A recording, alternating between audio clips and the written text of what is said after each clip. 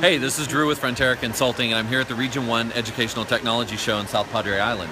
And what you see behind me is the rack of equipment that we've set up to bring all the technology out of a closet and put it on the show floor. So I'm going to give you a quick tour of everything that we have here and show you how it's all functioning.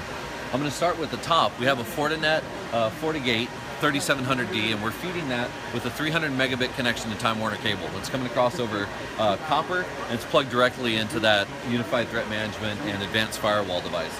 From there, we go to a core aggregation switch, which is an Extreme 670, and that's tying in all of our network devices across this entire show, and it's feeding everything that runs across it.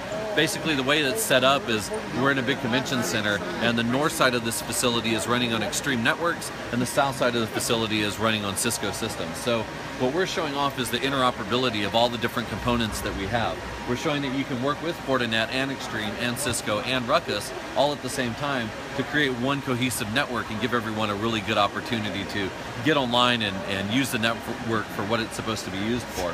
And so I want to focus real quick on what we're doing with the Fortinet device. We've got a nice big touch screen here that Core Business Technologies in McAllen let us use, and we're showing off how much throughput we're processing just on the Wi-Fi network alone, how much is coming in and outbound on the wireless network in addition to the total network, so everything that's going across that. We're showing statistics of how many malicious activities are being found and suspected and scanned and cleaned. And what's really neat is you see that we're processing anywhere from 100 to 120 megabit per second, and we're only using about 1% of our CPU utilization on there. We're able to get in and look at the different sources of who's using the network, find people who are downloading gigs worth of data to update their iPhones, and then mitigate that traffic so it doesn't take away from our overall network. Now up here, we're showing off our wireless network, and that wireless network is brought to us from Ruckus. We've got 8 access points powering an area that covers about 2,000 people.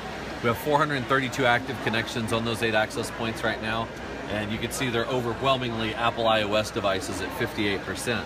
But it's pretty neat to see how everything's working, the way that it's all brought together, and all the different manufacturers that we've used. So, thanks for listening for just a second, and have a great day.